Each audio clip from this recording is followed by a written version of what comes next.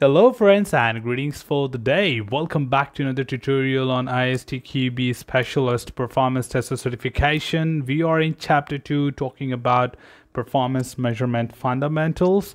We have covered all the tutorials of this chapter and it's time to move into the sample questions to understand what could be the typical way of questions being asked to you from the content of this particular chapter. To begin with, the very first thing is, of course, to understand the exam structure, to understand the number of questions which you can expect and at what K levels.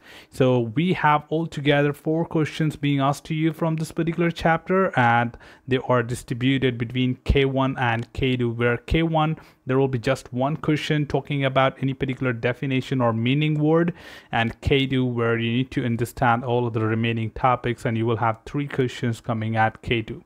But nothing to worry as far as there are K1 and K2. So let's look and get started with the sample questions from here.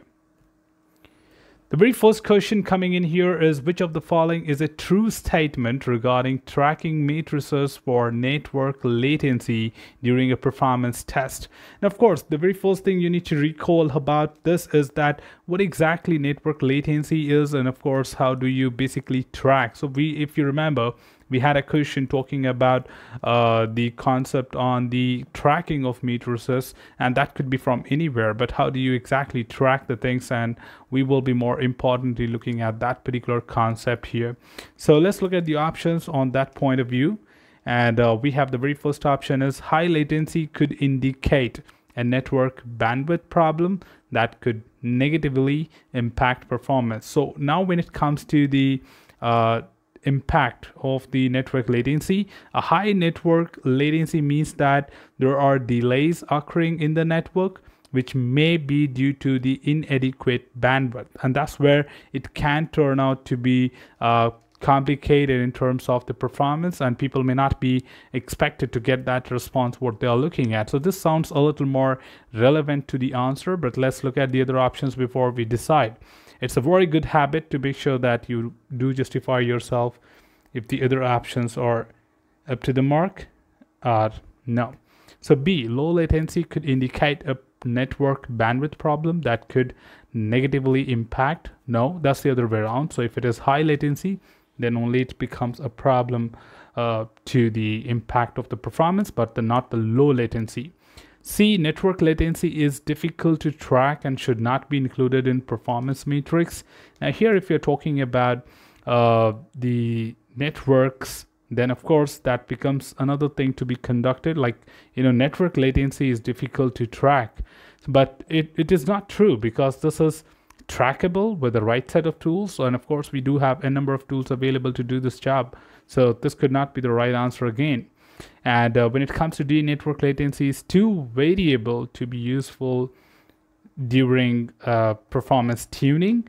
And that goes with understanding that, of course, it is not true again, because there is a variability that needs to be understood as a part of the performance test, because these variabilities can create an impact, and we just don't want to say as a positive that network latency is too variable to be useful during performance tuning.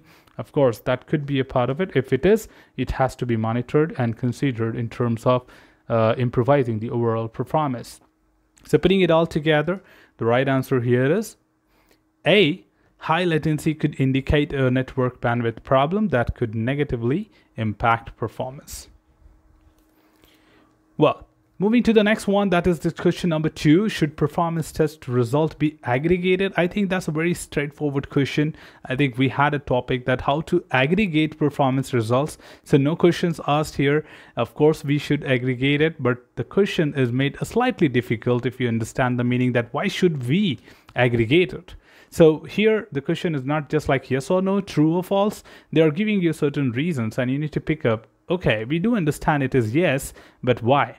So you need to pick the right option. In that case, if you are sure about the topics which you have learned, you can eliminate C and D straightforward, because it says it's not really important to aggregate the results of the performance test. But if you remember, there are several matrices which are used, but that cannot be used directly as an outcome or conclusion of the performance test. So we look forward to concatenate them together, put them together to call it as a performance test result.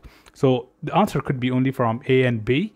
So let's look into those options. A, yes, this gives a better overall picture of the performance of the system and helps to identify the trends. Now I think that looks more relevant here. The only reason is aggregated results definitely help you to provide the big picture and to observe consistent trends.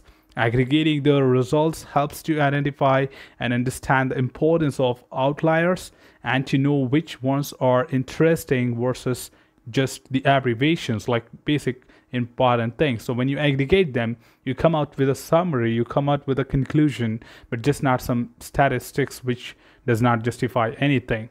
So yes, that looks the most important thing to be considered as the right answer, but we don't just want to take chance with the option B.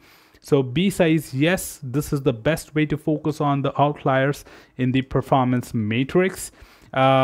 Is not correct, because aggregating results will eliminate the information on the outlier, just like what we discussed for the option A.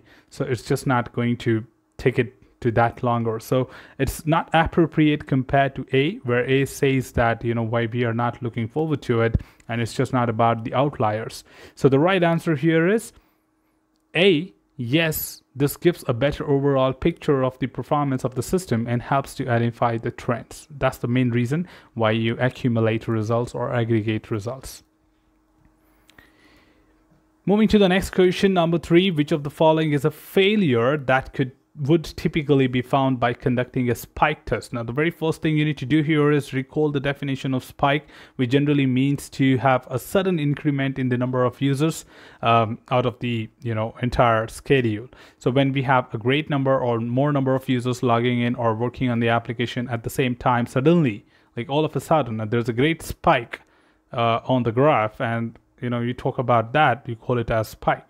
Now, so which one of the following is a failure that would typically be found by conducting spike testing? Let's look at the options. We have got option A, the system performance gradually degrades. I think spike is something which happens all of a sudden. So gradual decrease could not be a provision for us. So it's not correct at all, because this is a result of the endurance test, where endurance test involves continuous application of the load, continuous adding of the data to the system for a prolonged period of time. So of course the performance will degrade gradually in the case of endurance testing, not in spike.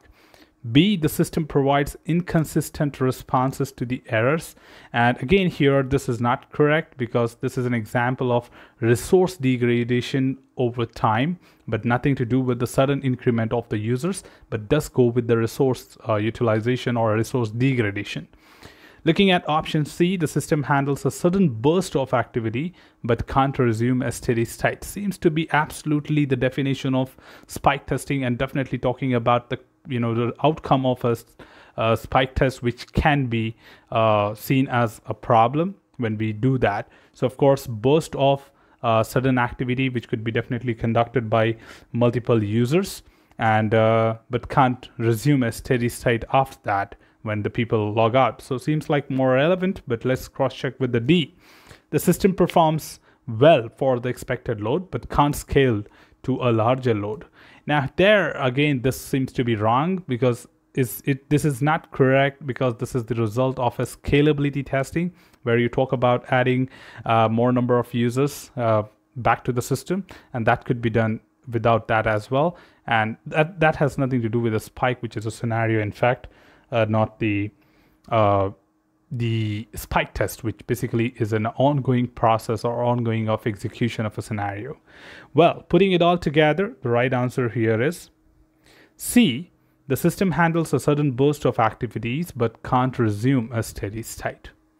So that's all from this particular tutorial, team. It was really a good chapter to understand, and of course good questions to expect from here. But we'll be looking forward to the upcoming chapters soon, and you can look forward to the next tutorial for the chapter 3. So that's all from this particular tutorial. Should you have anything else, feel free to comment below. I'm always there to address your queries and answer them well.